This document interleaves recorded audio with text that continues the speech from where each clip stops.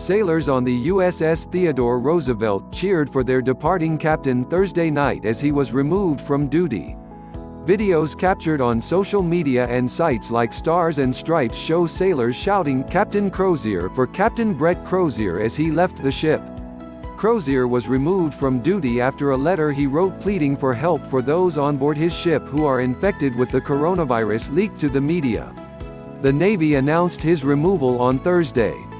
According to Navy Secretary Thomas Modly, whether Crozier intentionally leaked the letter or not, he did not take care to ensure it was not leaked.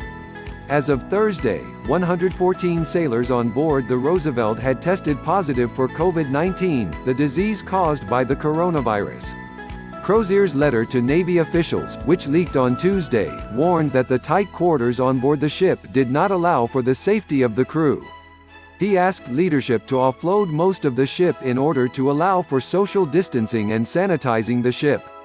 The ship is currently docked in Guam and the crew of nearly 5,000 is being tested for the virus.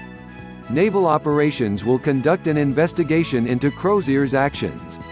More than 60,000 people have signed a Change.org petition calling for Crozier's reinstatement.